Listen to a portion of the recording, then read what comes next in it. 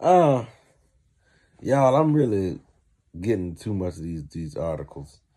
This thing says 2 men broke into prison to steal a TV. There's 2 men in New Zealand broke into a prison to steal a 50-inch plasma TV. I'm gonna be totally honest with you. I see through stuff. Now, they're not just 'cause I got big eyes, just that I see through stuff. I guess I never thought about it, but apparently New Zealand is still going through the crack epidemic because I ain't never heard of nobody break into jail to steal no TV.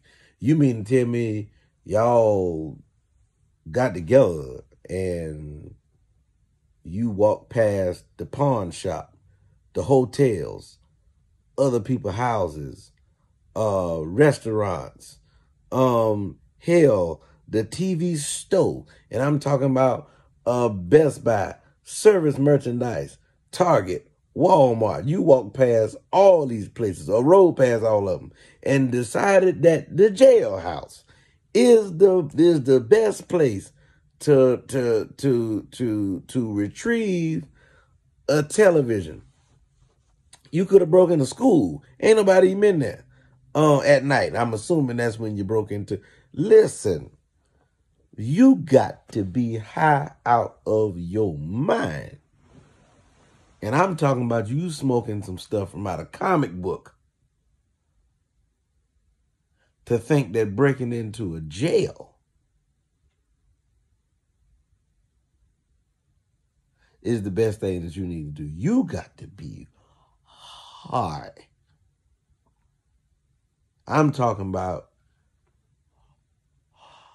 like you got to be, when I get off this high, I'm going to fall into heaven high. You understand? Like you way up there high. You in heaven's heaven. Like if you die, go to heaven, then you die out of that heaven and go to the heaven after that. That's how high you got to be. Bump your head on the sky heaven.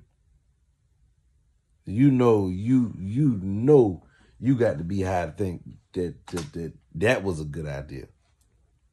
And because you broke in, and so what's the plan of getting out?